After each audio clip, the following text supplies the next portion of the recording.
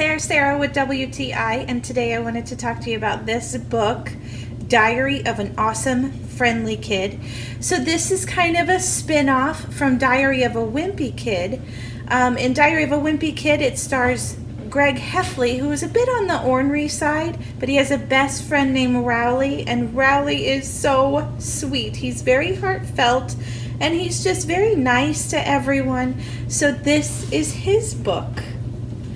So it's very cute, it's very sweet. My son and I are currently reading this book, and he's a 4th grader, and he's not very much into reading, but he loves Diary of a Wimpy Kid, and he loves this one also.